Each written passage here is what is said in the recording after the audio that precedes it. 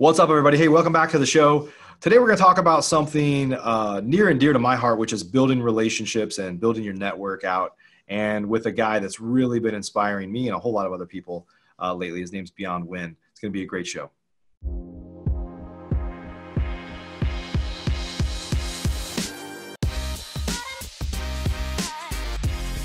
Professional real estate investors know that it's not really about the real estate. In fact, real estate is just a vehicle to freedom. A group of over 100 of the nation's leading real estate investors from across the country meet several times a year at the Investor Fuel Real Estate Mastermind to share ideas on how to strengthen each other's businesses, but also to come together as friends and build more fulfilling lives for all of those around us. On today's show, we're going to continue our conversation of fueling our businesses and fueling our lives. I'm glad you're here.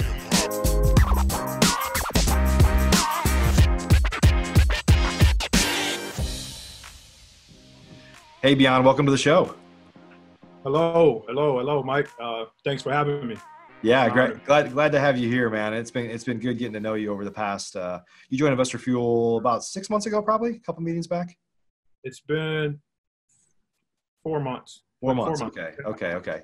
So, yeah, you were at the last two meetings. So, anyway, you're just an inspirational guy, a little bit of a motivational speaker, a real estate investor, and really doing a lot to kind of give back to the community. And I'm excited to talk about relationships because I talk a lot about it. I talk about the power of building your network, and the topic that we're going to talk about today that I know you're passionate about is something that I'm very passionate about too. So it's going to be a good conversation. Before we kind of jump into that, and by the way, for people that are listening, how you build these relationships to really make a richer, fuller life, feel like you're impacting a lot more people, and ultimately get more business from it, right? So it's not necessarily touchy-feely stuff. There's a business into this as well, where everybody wins. So, but Beyond, before we kind of jump into that, maybe tell us a little bit about your background and how you got into real estate investing. Well, again, Beyond Wynn, born and raised in Cleveland, Ohio. Younger, I had a rough childhood, rough times 10. Watched mom struggle early on. Looked out the window, seeing no hope. Bullied at school. Got involved with gangs at a young age, and just trying to find my way. And it's funny thing is like it's kind of like a movie it's kind of like a movie and you're the only person on the planet. It seems like you're the only one going through all these things, not really understanding how to use your mind and thinking outside the box and just imagining different things. But something magical happens when you get in tune and you understand that, okay, you could change the situation no matter what it is. So I always wanted something better because I knew it was out there. When I watched TV, I seen people living nice lives. It was kind of the opposite of what we were living, but I knew other things were possible. Started reading books, and I figured the things that I was doing, it wasn't getting me to where I wanted to go. So I started experimenting with the things I was reading in books. Think and Grow Rich, Robert Kiyosaki's Rich Dad, Poor Dad. And at the same time, I was working with my grandfather and my uncles. My grandfather used to have a construction company. So I used to get my hands dirty. I hated getting my hands dirty. So that's how I was first introduced to real estate. And around 19 years old, I bought my first house for $13,000. My grandfather was put it together for me. That's awesome. And the rest is history, as they say. There's a lot more to the story there, right? Yeah. So let's talk about how you picked up on the importance of building relationships. Because a lot of people, we talked about this a little bit up front. A lot of people, especially when they start in real estate investing, and I'm guilty of this too, is for me, it was a survival tactic. It was about me. I need this for me. I need to make money. I need to feed my family. But I quickly learned that if I'm not helping somebody else, then I can't win. And right, you got to serve that person. But just talk about how you found the value, because I know where you came from. So I know that it was real easy to be selfish, right? To think about, here's what I need. This is what I have to do, instead of thinking about other people. What triggered that? How do you make that transition? Well, I think it was a couple of things. First, coming from where I come from and just having the poverty mindset and willing to do anything to get money, and then getting on the other side, understanding that I didn't have to do everything to get money. And really, when I took the money out of the equation, it's like I really love people. I really like people. But what I was doing, I was hurting people. And it was like, wow, it was like I was playing a movie role. It wasn't my real life. I was playing a movie role and, hurting people and doing all these different things. It's like, no, I really like people. I really love people. So in real estate, it was like, okay, everything is about people anyway. Yep. Every business, everything is about people. And I really like people. Some people really don't like people. So that's why it's so easy for me to want to build a relationship, even if we don't do business. It's like I meet people. I'm just so excited to meet great people, to share positive energy, information, even if we don't do business. So I want to make money, but I really love people. And I understand that money is a byproduct of the relationship. And that's a strategy that I don't have to change. So that's my strategy for building my business. But the foundation of my life is focusing on the relationships. And it's funny, the money come with it. Everything you want come with the relationship. You know, pick up the phone and raise some money, get some tickets to the Cowboys game. Just everything is just pick up the phone, but it starts with a relationship. Right. And so a lot of us in real estate, of course, you remember the Investor Fuel Mastermind. We spend a lot of time talking about lead generation, right? What's working now? It's RVMs, then it's cold calling, then it's text message marketing. It's always something. There's things that are constantly changing because that's just how the marketing world works, right? But you kind of decided early on that all these marketing tactics are going to keep changing. All those marketing tactics are ultimately a way to introduce you to somebody to build a relationship. And so you just basically said, hey, I don't want to necessarily have to focus on what's hot right now, when ultimately what I really want is to build relationships with people. And that's what those marketing things ultimately try to get you to, as a chance to introduce you to somebody. You're just like, I'm going to go right at building relationships instead of using fad type tactics to get those relationships. Right. Yeah. I mean, like you said, those things change all the time. And even at the meetings, sometimes I go deaf when they talk about all these different things. I'm thinking like, I just want to meet the people, help them, even if it's not me buying the house. I can connect them with somebody that can list it to get what they want. And so they remember me, not really the transaction, but they remember and have a connection to me. That's been working great for me. So I'm going to 10 times that. Yep. So talk a little bit about, what you feel about social media. You and I talked about this a little bit up front. I know you do a bunch of stuff on social media and we're focused on it too. But at the end of the day, one of the realizations that I have is that Facebook, for example, has this limitation of 5,000 friends. Well, I got to 5,000 friends sometime last year, and then all these people are messaging me that I want to be connected to, and they're like, hey, we can't connect because you don't have any space left in your friends or whatever. So then we started to find ways like, hey, let's trim that list because this is an artificial list. Like, I don't even know most of these people. I want real relationships. Right. And I think that's common with social media is we have thousands and thousands of friends or followers, but we have no real substance there to the relationships. And so I know you use it really as a way to be introduced to people, but then you try to take it offline and try to find ways to build deeper relationships with people, right? Definitely. When I listen to people, even the amounts of money that they spend on marketing, and it seems like it's something cute to say when people say I have 30,000 people on my buyers list, and you're only doing one deal a month. Right. It's the disconnect somewhere. My buyers list, I believe we have about 100 people on the buyers list. I average about 5-6 deals a month. We only got 100 people on the buyers list. So I was never excited about to say, I got 5,000 people on the buyers list. Like, no, how many people are you doing business with? Right. Like, how many deals are you closing? Yep. So even with social media, it's like, I know a lot of people on social media, they got 100,000 followers, but they don't have any money. Right. But they have 100,000 followers. They brand perfect, like nobody I ever seen. The marketing is perfect. You look beautiful. You take your pictures at the right angles. Everything is perfect. But you're dying in real life. Yeah. So for me, my social media, like what you see on social media is actually real. So it's no disconnect when people meet me in real life. Like, it's real. If I'm going through a tough time, if I'm growing through something, like, that's what's going on. Right. I can confidently say that, because if you pretending to be somebody, you're going to attract all the wrong people, because you don't even know who you are. You're pretending. But if you are you genuinely, you will attract the right people, and everything that you want, you will attract it through a relationship. It's that much easier. So for me, social media is a place where I can share things that touch me, because I heard that if you feel something deeply, others will too. And everything else take care of itself. Yeah. And I can tell you too, it feels better to be real than orchestrated. And some marketing stuff, is obviously a bit orchestrated, especially on social media. But at the end of the day, I think we agree it's a quality game more than a quantity game, right? It is. Yeah. It is. It's like, I used to see, I've been on the other side too. That's why I could see everything clear. And when I say the other side, I mean when I was trying to fit in, when I was dressed up, but I was dying.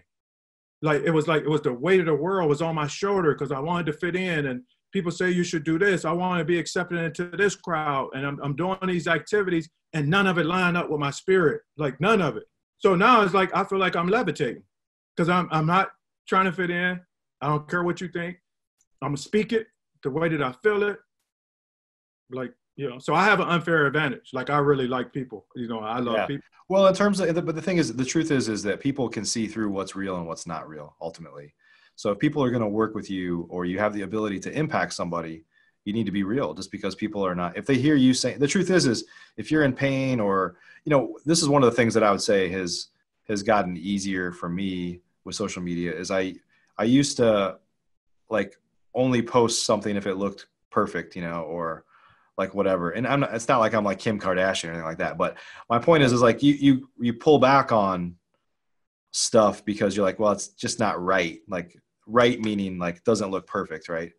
And it's like, the truth is, the people that will resonate the most with you, the people that want to build relationships with you, want to hear the real message, right? Just like they were sitting next to you, how would they feel right now? And the things that you might say, whether it's good or bad, that's impacting your life, people will resonate with that because they feel the same way, or they know how you feel, right? And so I just think it's just easier to kind of document, our buddy RJ Bates says this, just document your life or what you're working on or what's going on, good, bad, or ugly, because that's what people really, that's real reality TV. That's not like orchestrated reality TV, right?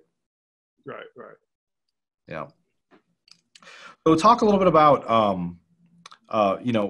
what that's meant for you in terms of the relationships. And you're an amazing guy at building relationships. We know this, that you really do care about people. How has it impacted your business as time's gone by? As it pertains to relationships? Yeah, just like it causes, like you said, you have 100 buyers, for example. Well, of course, you're doing way more deals with a fewer number of people, but you're able to do more deals. You build up a higher level of trust. You're able to basically build those relationships into something more than just superficial awareness of each other, right? Right. Well, I think it's easier for me to do business than most people because they're focusing on something different. I think most people that I know that are having a hard time, they're having a hard time because they're focused on the money. And we all want to make money, but that's their main focus, right, is money. Two, they're not impeccable with their word. Basically, they'll say anything to try to get to the money, and people could feel it. Even if they can't see it, they can feel it. With me, I'm going to tell you straight up what it is, even if it don't benefit me. I'm going to tell you the truth. So my whole goal is, when we do business, this whole experience, you'll never forget this experience. You'll never forget that I did exactly what I told you I was going to do. If you're a client partner and we go in on a transaction, you will never forget that I did exactly what I said I was going to do when you wired me the money. When you came to Cleveland and walked through the property, you see the money. And so people will never forget that. They'll continue to spend money. They're going to continue to talk about you. And it's no marketing strategy that can beat that. So that's how my business continues to grow. I have opportunities. I'm in the process of getting more organized and bringing more people in to help me take advantage of the opportunities I have, like one of the biggest wholesalers here. He said, hey, okay, when everything come through, is I want to give you the access. So I had the access to go into his portal for all of his deals and get first dibs to joint venture or buy them for myself. The same thing with Ben Fredericks. I have the same opportunity to wholesale his deals in multiple states. Why? Because since we've been doing business from the first deal, I've done everything that I said I was going to do. Right. Yep. And the word spreads from that too, right? I'm sure that there's people in your network that want to work with you that came as a referral from somebody else that you treated right, right? Correct. Yeah. Correct. Yeah. Correct. So talk a little bit about how you nurture those relationships. And I kind of told you up front, or I've told this story a few times before, about how sometimes people go to networking events or RIA clubs or whatever it might be in our industry, other industries, trade shows and stuff like that. And they hear people talk about, oh, networking, your network is your net worth. They hear all these things. And then what they do is they think networking is gathering a big block of business cards that you have your pockets like bulging because you've got all these cards, but they don't do anything with it. Like they tend to like throw them in a drawer or set it in a stack somewhere. But once those relationships are started, like I have a quote and I don't even remember exactly what it is, but I effectively say something to the effect of that your network is a long-term relationship building play. Like when you meet somebody, that's the beginning of potentially a relationship, right, but you have to work on that for years and years and years and build and kind of nurture that relationship. Share your kind of thoughts on that and any kind of tips that people that are listening, like how they can get good at nurturing relationships. Well, for me, it's simplified because I use a system, the send out card system. Yeah. It simplifies everything. So I don't have to create a system. It's already created. I can just go right to my phone and in 5 minutes, I can send somebody a card and a gift.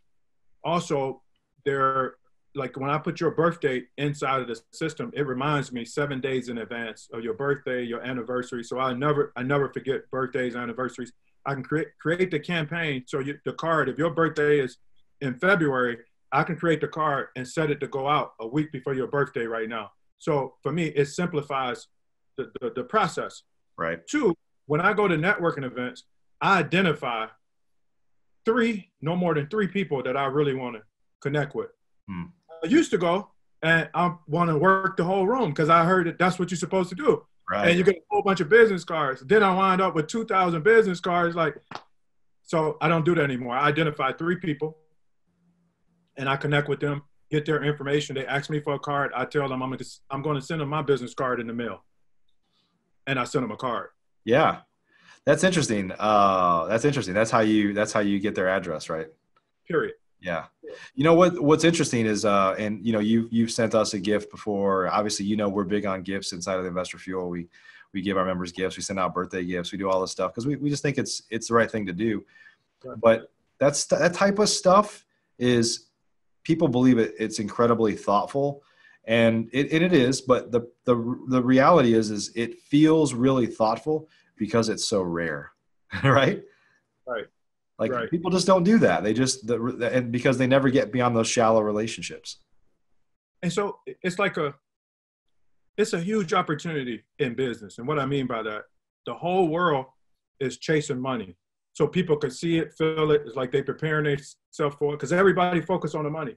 But if you position yourself to focus on the relationship, you stand out. Because most people are not focused on relationship. It's just money. It's just a transaction. So I want to stand out. I want you to treat me different, right? So I take the first step with treating you VIP, letting you know that I'm intentional about building a relationship. If I'm doing business in the city of South Euclid here in Cleveland, I go to the building department to pull permits. I send a card and some brownies. The same thing in Cleveland Heights. I send a card and some brownies. Euclid, Ohio, the same thing. So when I do business in those cities, they know I'm the guy that sends the brownies and the card. I'm treated different. Right. I stand out the same way at the bank. When I go to the bank, they got the cards that I sent them on the mantle. They don't ask me for ID. My checks don't have to wait 3 days to clear. Why? And then I get stories and feedback from whether it's the lady that work at the building department or the bank. They're like, wow, nobody took the time out to do this. I'm glad that you recognize me. It's like, I'm thankful for you. Like, we should all be thankful for individuals with great energy. It helps us all. Like, you could interact with somebody and the energy is great. It helps us all. It multiplies. It's No a doubt. win-win for everybody involved. No doubt. No doubt.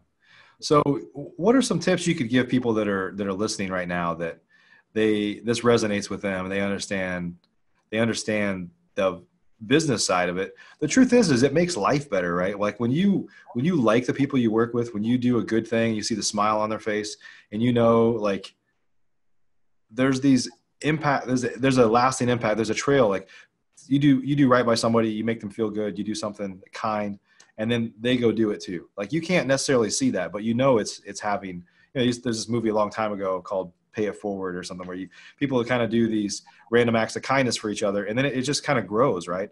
Right. But it just as a business person in a business that feels sometimes very transactional, it just feels better, right? Absolutely. Absolutely. Yeah. So folks that are listening to this and feel that too, what can they do to kind of get started building relationships, focus more on quality and not quantity, and putting people first? Like what's your way to jumpstart that? The way to jumpstart it, I'm trying to figure out how to put it into words, because at every turn I'm thinking of how to add value and how I can help you. Yeah. How I can create a win-win, because I feel like if you great at creating win-wins, like you don't have to worry about anything, because it's a win-win for everybody involved. Like, right. You create a win-win for your daughter or your son, they want to be involved. When you create a win-win for your wife, she wants to be involved. She want to cook the meal. She want to make the reservations. She just want to, and you want to. When it's a win-win. So right. It's life, and then it overflows into business. You start with your personal life. You start right at home. And then it overflows and it multiplies into business. Like most people talking about the business, it's like, step back for a minute. Talk about your household first and creating win-wins inside of your household, because that's what multiplies and overflows into your business. So some people having issues because they're not creating win-wins at home. Yep. Yeah, you go do it in business, but you don't do it at home. It's going to be a disconnect. It's going to be some turbulence. Yeah. You're going to have a problem. Yeah. So focus on creating win-wins. How can we both win? Everybody's interested in a win-win. I don't know anybody that's not interested in a win-win. Yep. Yep. And some of it too is what about maybe thoughts on how to take those relationships offline and make a richer experience, whether it's in person or at events or, other things where you can physically meet people, or phone calls or whatever it might be, like something that gets it out of social media. What are some thoughts you have there on how people can do that? It's a couple of things. The first thing is we all are connected to a higher power, whatever you want to call it. We connected. It's something that we feel like we have promptings, or you can call it your infinite intelligence that tells you to do something. But most of us ignore it. I'm sure everyone scrolls through social media and see a person that they feel like they can connect with, that it's something inside of them that recognizes something inside of you, but you continue to scroll. No, stop by to say hello. Thank them for putting positivity out into the universe. Send them a DM. Hey, I love the information that you post. Hope you're having an awesome day. Start right there. You could inbox them on their birthday. Inbox them to get their address. Send them a nice gift. You could, what I do is, I bought so many tickets to seminars that I never planned on going to. Why? Because these are individuals that I wanted to connect with and build a relationship with. So I know if I'm about what they're about, they will assist me. If they selling a t-shirt and I buy the t-shirt, I buy the hat, I paid $200 for your course, and then 2 weeks before the event, I let you know that I can't make it. Why don't you get that ticket to somebody else? What's going to happen when I show up in Atlanta and you live in Atlanta and I've supported your t-shirts, paid for your event? You'll sit down and have coffee with me. So be about people. Be about what people are about. If you wrote a book, if you created a t-shirt, it's a reason why you created it. And if people that support you, you're more open to listen to them, to take their call, to answer their DM because you're about what they're about. Be about what people are about, not just what you want or what you need at the time. Yeah, that's awesome. That's awesome.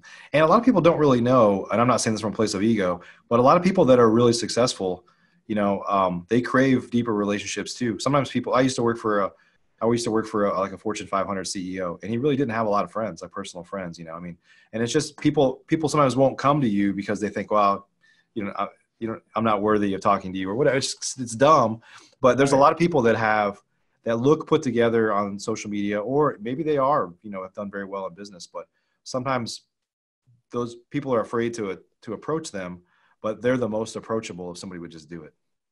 I agree. And here's another thing that I recommend. Like, everybody have a marketing budget, right? Yep. Create or start allocating money from deals to create a relationship budget where you may be sending Starbucks gift cards. It may be Home Depot gift cards. It may be Cheesecake Factory gift cards. It may be you sending a money tree with a card attached. Create a relationship building budget where you take Mike out to lunch. You take Mike out to dinner. You pay for Mike and his wife to go get a massage day. Guarantee your business will grow to another level. It's funny that's an amazing tip, because a lot of people don't really, they kind of feel like, well, I have to be there, or I have to go deliver something, or you start to find reasons that you can't do it, but those little things definitely pay off. And then people will post it on, they're so grateful because it could be the smallest thing, like a $10 thing, but it's just like nobody's ever done that before, and it just felt cool for them. And yeah, that's amazing. Absolutely. Awesome, buddy. Well, hey, while I've got you here, so you've been a member of Investor Fuel for a little while. Would you mind just sharing a little bit of testimonial on Investor Fuel, maybe how it's impacted your business, and why you think others that are qualified, that are active real estate investors, should be a part of the Investor Fuel Mastermind? Well, the first thing you said, impacted my business. It's impacted my life. That's first for me. What like business is it's a byproduct, it's secondary, but just the energy in the room, the conversation that me and Stinson had, I got chills from the conversation. Like, I got chills, and it's like this is interesting. But to show up to the event, show up in San Diego, that was my first Investor Fuel meeting, and the energy matched the conversation that I had with Stinson. Most of the things that people are offering, it sounds good. The first conversation sounds good, and then nothing else lines up. So that's one of the main things that stood out for me. Stinson's conversation, I got chills from it, and I showed up to the meeting, and it was multiplied. I was like, oh wow, this is real. So just the energy, like, it's like some of the stuff I know I won't use when it comes to marketing, but the energy that's in that building, the energy that's in the cities that we show up in, the people that even if we just have a conversation for 2 minutes, those conversations, I will never forget them. It's like the resources that the people that's genuinely sharing, coming from the heart, like what you do, the platform that you put together to bring people together so we can impact each other's life with sharing information, resources. It's incredible. I love it. Not like it. Love it. Thank you, my friend. Yeah. And I think back to kind of our conversation a minute ago, it's like, I think a lot of people that are in Investor Fuel, for example, a lot of people that are well connected on social media, have thriving businesses, and ups and downs. We all have ups and downs, but it's a venue where you can come there and be real, right? And not be afraid to be a little vulnerable, share what's going on, because the people there generally care about each other. And if you're down, I want to lift you up. I need to know that so I can help you. And I think we've kind of created this culture of giving and sharing that really is unlike, probably anything else out there. Oh yeah, it's family. In our industry, for sure. It's the family. Yeah. Fuel fam. So, yeah. Beyond, I want to ask where people can connect you. I just coincidentally, I didn't buy this because I knew you were coming on the show, because I bought this about a month ago before we had you scheduled, but Beyond put out this book here. I don't know if this is backwards or not, but Quotes and Confirmations book that I bought it on Amazon, so you can go out there and get it. Beyond Wynn. is his name. So we'll add a link for Amazon down in the show notes. But if folks want to connect to you and learn more about what you're doing, or reach out to you and start to build that relationship, where can they go to learn more? On Facebook and Instagram, Beyond Wynn, BEYOND, last name Wynn, WYNN. I would love to connect. Awesome. Well, appreciate you being with us today, my friend. It's a pleasure. Thank you for having me. Keep on impacting the world. There's you're putting out a lot of good stuff, and I love it. Thank you. Yeah. Awesome, everybody. Hey, thanks for joining us today. Hope you got some value out of my conversation with Beyond here. He's a great guy. We'll add some links down below in the show notes so you can find him on Instagram. He has such a unique name that as long as you do a search for Beyond Wynn, it's not like it's Fred Thomas that you're not going to have a hard time finding him. But we'll add links down below for all that. If you haven't yet, subscribe to us on iTunes, Stitcher Radio, Google Play, YouTube, anywhere where you can watch and see our videos. Of course, investorfuel.com. You can find all of our shows, and of course, flipnerd.com as well. I'd love it if you go out and subscribe. Give us some positive feedback if you got some value out of this. Until then, we'll see you on the next episode. Peace. Are you an active real estate investor? If so, and you want to latch on to the power of surrounding yourself with over 100 of the nation's leading real estate investors, all committed to building stronger businesses and living richer, fuller lives, you should jump on a call with us to learn more about Investor Fuel. Simply visit investorfuel.com to get started.